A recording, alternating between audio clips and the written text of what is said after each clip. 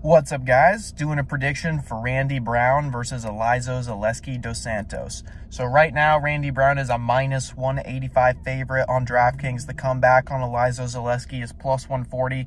Guys, I like Randy Brown here. I already have him parlayed with Jailton Almeida. At first, I kind of did think Elizeu Zaleski might have a chance to win this. He's a crafty old vet, and they've been looking good lately. And Randy Brown is not super reliable, to be honest with you. But after going back, watching some tape, I kind of think Randy Brown is going to win here.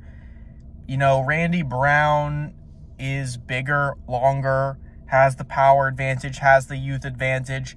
And Elizeu Zaleski dos Santos, even though he's looked good for, a lot of his career and even has some amazing wins like BSD and Sean Strickland, I just did not like what I saw from him in the Rinat Fakhretdinov fight. I felt like, Rinat was tagging him up way too much, and Rinat is really not even that good of a striker, especially not compared to Randy Brown.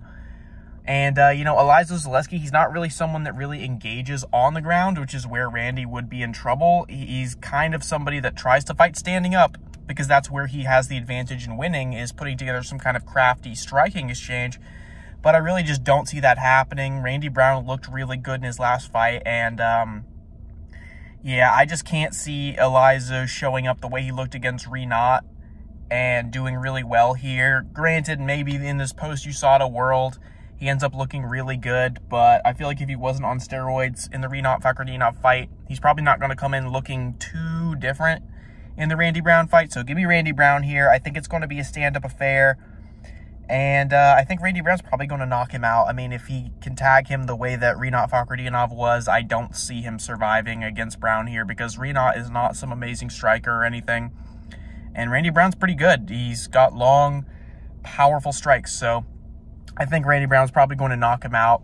Got him parlayed up, 0.25 units. Keep it locked in. More picks coming later this week.